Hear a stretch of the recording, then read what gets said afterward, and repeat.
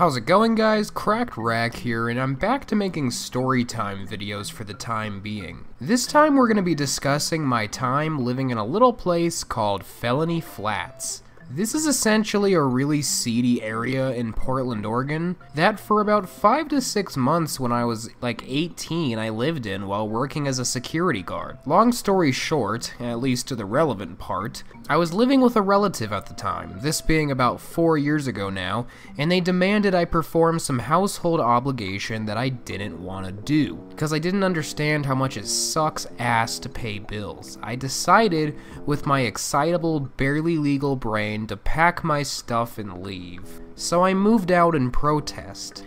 Because I had moved out so quickly though, without a plan, I didn't have a place lined up to live. So I went to some cafe or Starbucks or something, I don't remember, and I used their Wi-Fi on my phone to find a Craigslist posting offering a place to stay. I eventually found one that was advertising 4 other super cool young college-aged peeps looking for a fun, innocent time for about $700 a month. So I stuck with this posting.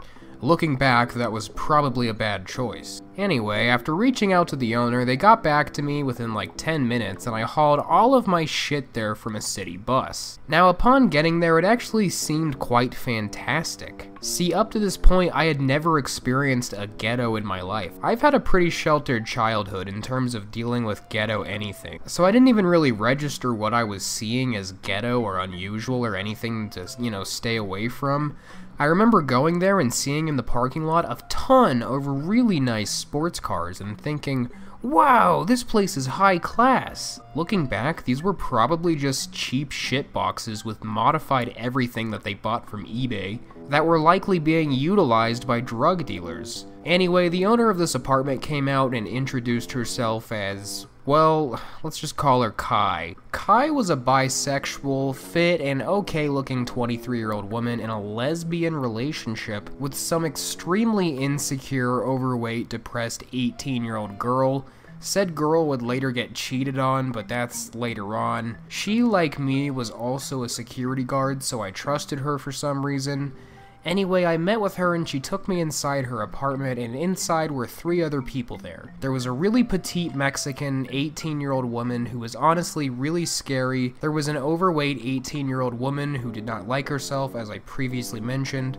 And then there was a really tall and buff 18-year-old man there who was kind of like the hatchet man of the apartment. He was nearly 7 foot tall. I refer to these 18-year-olds as fully grown adults because these were not average 18-year-olds that you'd find in like a high school. These were hardened adults that had been through extreme trauma and hell. They actually told me about themselves further during our little interview, and the man had actually been getting sexually assaulted by his own family members since he was 3. The girl had been getting sexually assaulted by men brutally since she was like 13, them being in a relationship, FYI. However, in the interview, they mentioned that because of this, they were going to have to kick me out for a few days to decide if I'm cool or not to stay, as I could be a rapist. So I had the brilliant idea then and there of blurting out to them that this wouldn't be a problem, as I was gay. I convinced them so well that I was a homosexual with my next words that they were discussing putting me out there into the dating game, which scared the shit out of me as keeping up that lie would require a ton of effort, but I was willing to do it. I was that desperate for a place to stay. The economy is bad, so they agreed to let me stay with them, and I moved all my shit in and unpacked it. My shit being a briefcase full of clothes, a laptop, and a volcano smoke machine for weed, which I always had a bunch of somehow.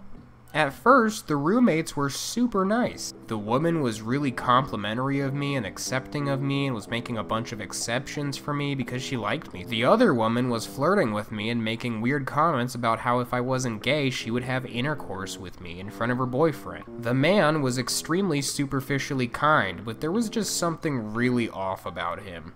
I can't really describe it, but he just gave off a really dark, like reptile brain energy that really creeped me out and made me want to avoid him. The first thing I noticed about this place was that it was a filthy dump. It was a disgusting mess everywhere. The couple's room was extremely filthy and reeked of sweat and used condoms after rough sex, and smelly stale beer cups. I was immediately off-put, but I dealt with it. The apartment, its cleanliness aside, wasn't the worst thing in the world. The walls were thin and it had no air conditioning, and I could hear my roommates having sex every single time, which they did constantly, as loud as humanly possible. And it had no air conditioning, but it was pretty comfortable to hang out in during the day. However, after about a week of living there, I started noticing some serious issues with my roommates. For one, the man was starting to invade my boundaries and clearly had serious resentment for me for whatever reason. I came home one day and he was standing in my room, and when I asked him what he was doing, he said he had been searching through all of my luggage to get an idea of what my possessions consisted of, just in case I was a threat he needed to neutralize. Immediately after this, my opinion of this apartment and my roommates were starting to shift, and I was starting to get genuinely uncomfortable around them, and I just wanted to be away from them. For one, the man started to reveal more information about himself, and a picture of him was starting to form in my mind. That was not good. He had first told me that he was a door-to-door salesman, and that sounded reasonable enough. But he revealed that he also actually did quote-unquote on-the-side drug dealing. He started discussing things that had happened to him before, and it was really starting to like unnerve me to the point where he was starting to fucking scare the shit out of me. Essentially, he had been shot multiple times during drug deals gone bad, and he showed me proof of it on his body. He also had a bunch of weird, scary friends that were just not normal. I wish I had gotten more info than that, but after he told me these things, I completely distanced myself from him. However, as that guy distanced from me, my other roommates were starting to creep me out as well. For example, one day I was in my room with the door shut, jerking off. I was jerking my little prepubescent 18-year-old acne-ridden wiener, and then all of a sudden I heard my door, which was to the left of me, start to open. Suddenly the door then slams open, and there's Kai staring at me butt naked, masturbating.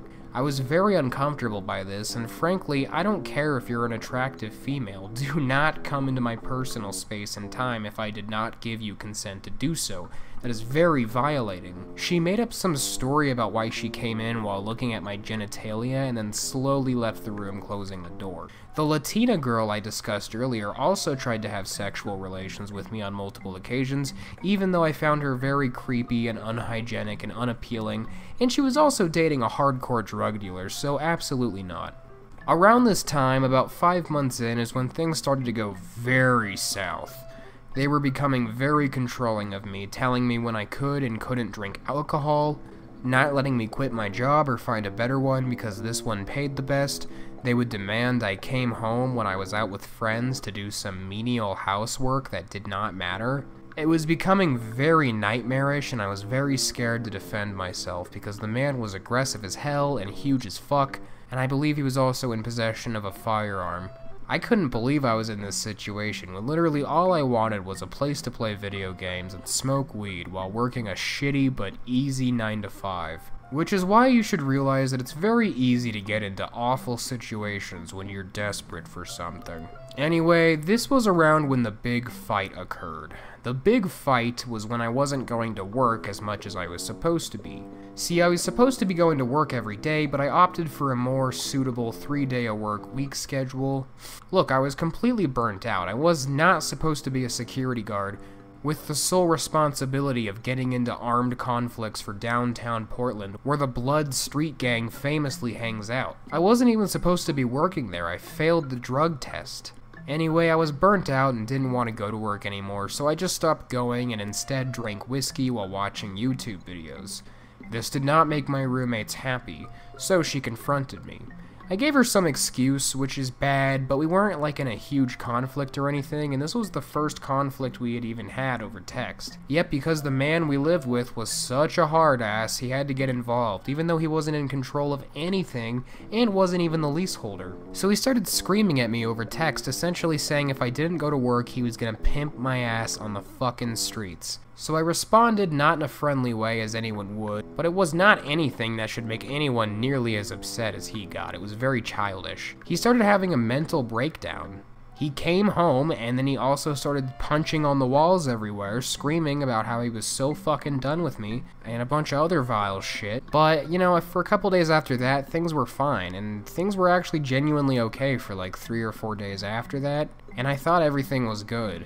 But, no, it wasn't. I came home from work one day, and he was waiting for me in the kitchen. He got up and told me to come with him, and then he made me sit in the back of his car, and he lectured me for 15 minutes on the way to some sketchy friend meet about how he was planning on coming in my room while I slept and bashing my skull in and beating the fuck out of me. He was getting really passionate about describing it in detail, and he was getting more and more violent with his descriptions. Considering I was a frail 18-year-old who lived with this guy, I did not stand up for myself, so I let him get away with it. We then drove to a meetup with his friends under a bridge where he adopted a baby pit bull. Said pit bull was neglected and kept in a cage 24 hours of the day by my roommates once they owned him. They also screamed at it and didn't feed it or clean up after it. Luckily, the lesbian lease owner did see the abuse and step in, rightfully, and adopt the dog, so there's a semblance of good in these guys, I guess. But the guy who sold it to my roommate was really creepy, and he came over the night of as well.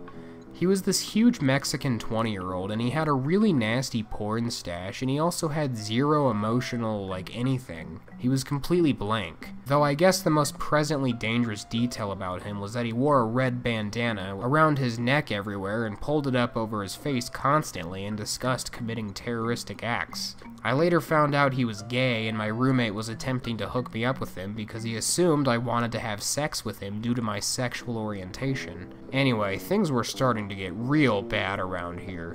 My job fired me for drug abuse, and I was hours away from other jobs. My roommates were becoming increasingly hostile, and a bunch of other shit was happening too. I also was really genuinely scared that my roommate was gonna pimp my ass out, for real. I checked his phone because it was unlocked and in plain view while he was gone to get an idea of who he was, and he contacted a new girl on Instagram every 5 seconds. He had sent requests for meetups and sex and booty rubs to 500 women at least, none of which were of quality at all. They were very hard up people, so maybe he was trying to traffic some low quality whores. At this point, I just wanted out, so I told them I was fucking leaving, I was done with this shit, and so with that, they started looking for a new roommate. Well, a few days before I left that place, they interviewed a guy who was gonna live here next. He was the next victim, I guess. And it was really weird.